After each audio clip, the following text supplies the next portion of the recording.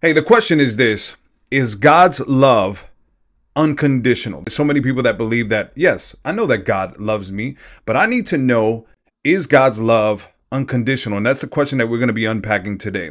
And if you want to support this channel, you can do so by liking, commenting, sharing this with someone else. And you can also leave a comment asking a question. I really believe that God has given me insight on helping people share their faith, but also defend God's grace and God's love for people.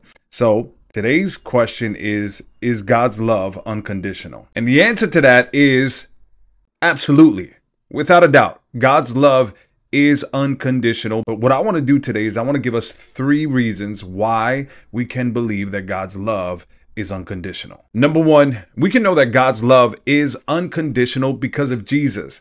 The Bible says in Romans chapter 5, verse 8, it says that Jesus demonstrated his own love, that while we were yet sinners, he loved us. Which is to say that he didn't choose to love us when we were at our best. He didn't choose to love us when he knew and he could guarantee that we would reciprocate his love. He didn't choose to love us in the ideal circumstances and in the ideal situations and in the ideal way. No, he chose to love us even while we were his enemies. In other words, we didn't want anything to do with God. God still chose to love people who would turn their back on him without any guarantee that they would return to him.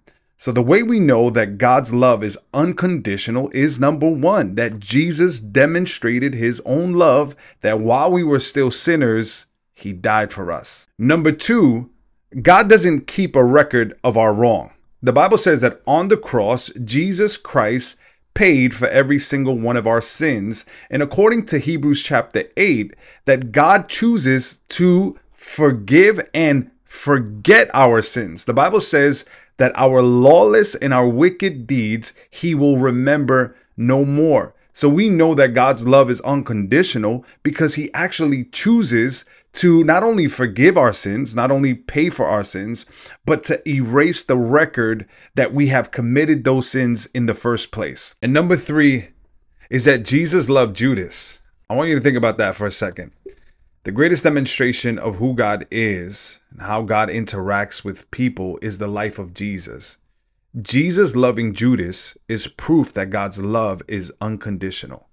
Right before Jesus was about to be crucified on the cross, he ate with the disciples. He knew that Judas would do what he was going to do, yet he still chose to eat with Judas, lead Judas, talk to Judas. He still chose to wash Judas's feet. He still chose to love Judas despite knowing that Judas would betray him. The first verse of John chapter 13, he says, John writes this about Jesus. He says that Jesus loved all his disciples until the end of the age. He loved all his disciples, and that included Judas. My friends, God's love is unconditional. And you know that because he demonstrated his love through the life of Jesus. You know that because he keeps no record of wrong. And you know this because it's proof in the life of Jesus loving Judas. Hey, if this blessed you, make sure you connect with me. All the information that you need to do that is in the description below. You can also partner up, become a Patreon partner. Now, here's the thing. My goal is to share this content with everyone in the world. I really believe this message needs to get out there.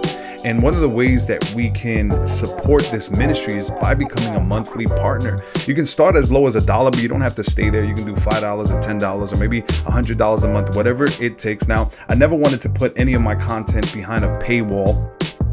And so what you're doing is you're just saying, hey, I want to support this ministry and I want it to go further and I want it to reach more people. So if you're choosing to do that, I want to say thank you. And if you can't do it that way, but maybe you want to make a purchase, you can support us through our merchandise. And all that information is in the description below. Thank you once again. I'll see you in the next one.